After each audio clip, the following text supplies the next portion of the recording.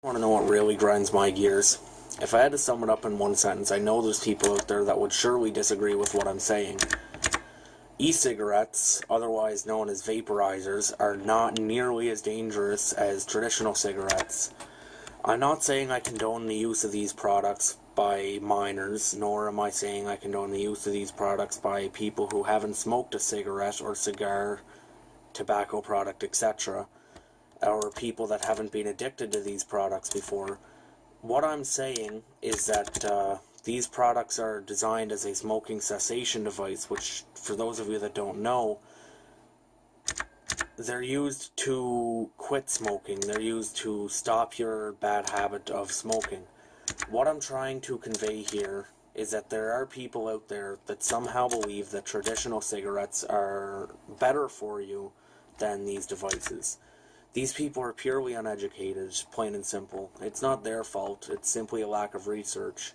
As many of you fine folks know, I've used a vaporizer, or vape, to quit smoking because I simply did not see the point in smoking, because I knew that I was essentially killing myself. Albeit very slowly. I mean, it's not like I was drinking bleach with every meal, but it's been scientifically proven that cigarettes are not exactly what I would call the healthiest things in the world for you. I decided I'd start looking for ways to help me quit, as I knew that I wasn't doing myself any good by continuing down the path that I was going. However, even though that there have been numerous studies done proving that vapes are not nearly as bad for you as a traditional cigarette, 97% less harmful than tobacco smoke, to quote a study conducted by the UK Health Agency, I couldn't count how many times that I'd been on break at work, in town, etc., and I've been interrupted by people that think they know what they're talking about, coming up to me and telling me that what I'm doing is entirely wrong, and that I'd be better off smoking a cigarette. One woman even had the audacity to offer me a traditional cigarette in front of my mother. The only thing that I can find to back up what these people are saying is a single study conducted during the early days of vaporizers, where they were completely unheard of. This was the early concepts of them.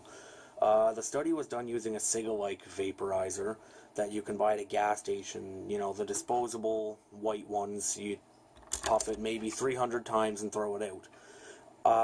What I found was that the device was used far past the normal operating conditions that it should be used in. The way these devices work, and not just the Ciga-likes, any type of vaporizer, is using a nichrome wire coiled up into a spring-like shape, with power fed through the coil to heat up the e-juice containing nicotine, turning it into a vaporized state.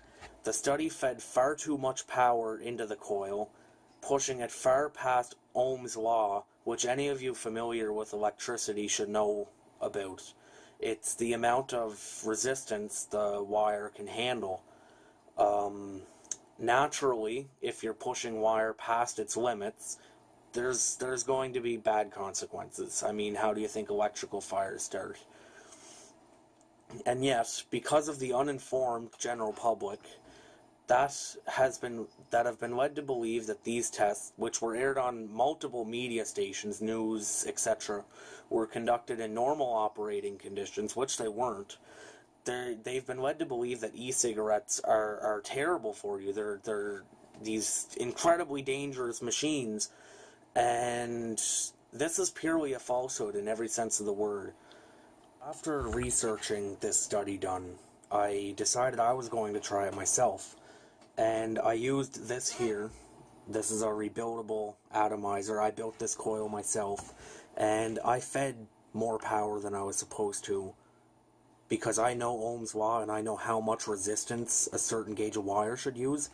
When I am using this, because I used this device to quit smoking, when I'm using this, I feed a normal amount of power through it, maximum 80 watts.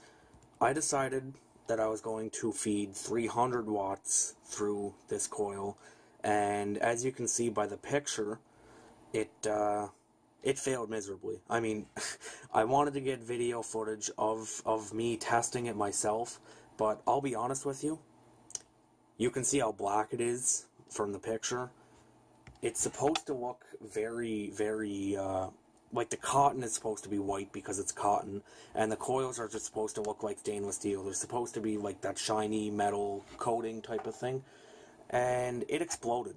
I'll be honest, it exploded, and I cussed pretty loud because I thought, my hand was going to get blown off or something like that, and I don't think that's exactly class appropriate, so I'm not going to show that footage, but as you can see, that's definitely not under normal operating conditions, and yet somehow this test was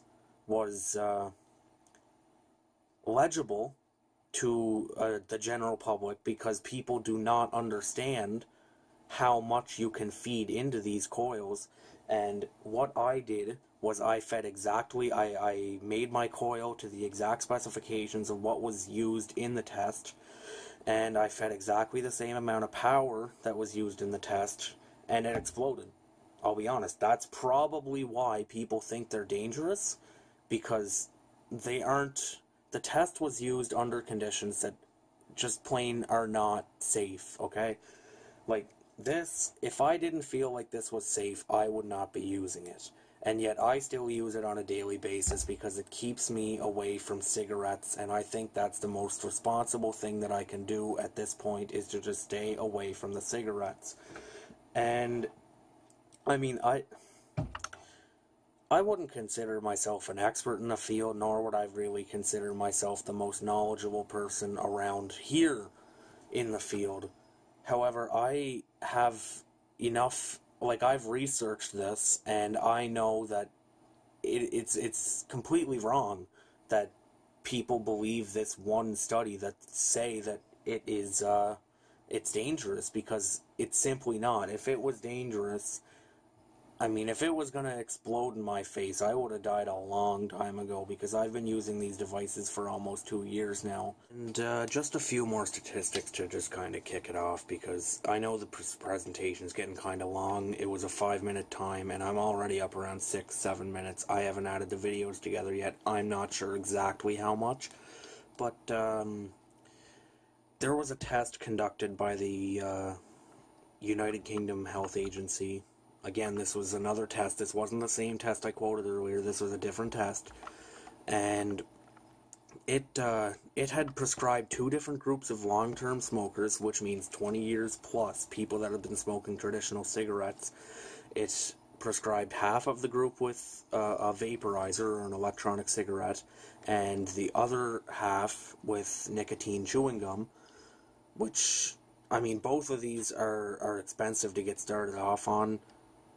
The vaporizer is expensive to get started. Like, this for me was $75, and this was about $100. So I mean, it's not cheap, but the amount of money it saves, because when you consider $175 with the growing cost of cigarettes, I mean, I was spending $13 almost every day on cigarettes. That's 10 days, and I've had that for, like I said, 2 years. The only cost for me is the e-liquid, or the vape juice, as some like to call it, and that's $35 for a 100 milliliter bottle, and a 100 milliliter bottle can last me a month. So it's incredibly less expensive compared to cigarettes.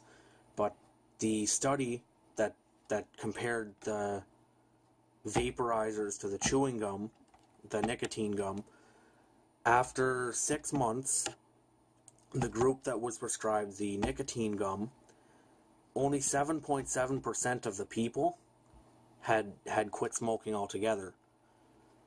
Amazingly, now I wouldn't have believed this if I didn't think it came from a credible source. 70% of the people that had been prescribed vaporizers had quit smoking altogether after 6 months. That's a huge number. Like, that's almost 10 times the amount of people as other smoking cessation methods. So, to me, I think, now this might be different opinion than other people, but I believe that this is a much safer alternative to traditional cigarettes,